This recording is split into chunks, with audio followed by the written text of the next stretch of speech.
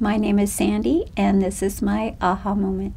My aha moment was about 4.5 years ago.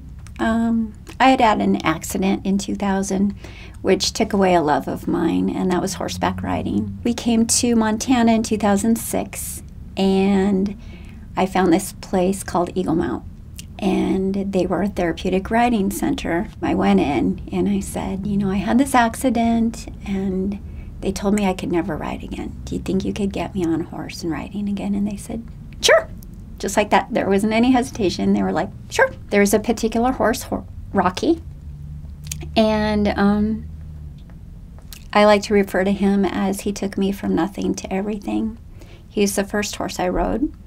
And he was very cautious with me, as I needed to be cautious in the beginning. I remember the first time I rode, I got off and cried. When I started riding, I saw that there was a need for volunteers. I saw that there was a need, and that without volunteers, this organization wouldn't be able to do the things it does. So I began volunteering. Just fell in love with being able to help someone else maybe experience some of the success I had experienced. It's just really awesome to see people that are maybe terrified, or maybe someone else who has had an accident get back on a horse. And there's been a few of those. It's really been amazing to be a part of.